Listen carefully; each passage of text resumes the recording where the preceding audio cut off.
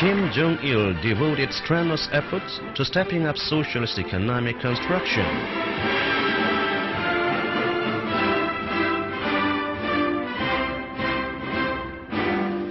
He teaches the leading officials that motivating the people's ideas is the key to making innovation, and that the creative enthusiasm of the masses could constitute the untapped resources for increased production.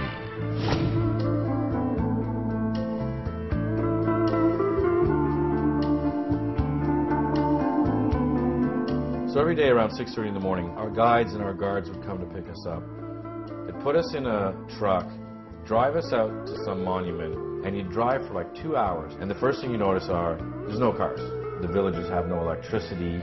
There's no nothing. Nothing's happening anywhere.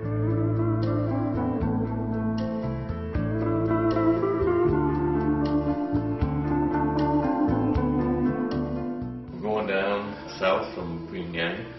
As you can see, there's nobody on the roads at all. There's no cars on the roads.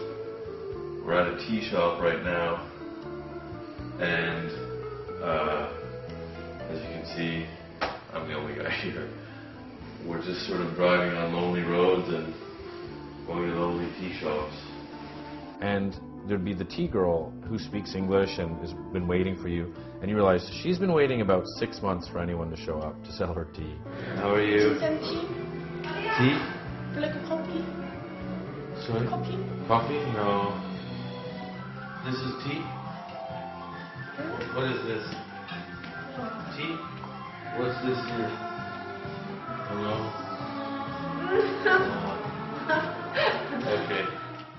And she's just so excited you're there, and you realize she hasn't seen anyone in 10 months. And this is going to be another 10 months before anyone comes. You want to dance?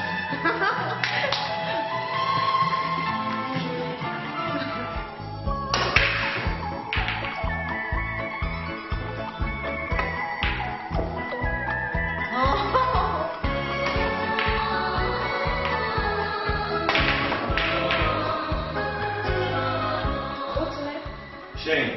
What's your name? Shane. Shane? You? Shane. Pyongyang-shi. Pyongyang-shi. Yeah. Pyongyang-shi.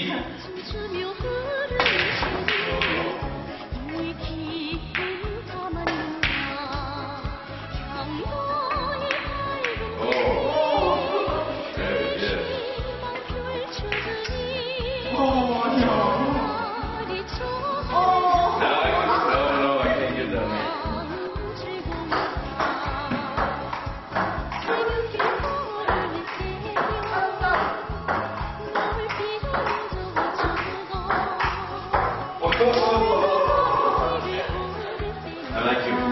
Thank you. Thank you. Thank you. This is our tea room. We gotta go. We're late. We had a good time. It's so surreal. There's nothing normal that happens ever in this whole country.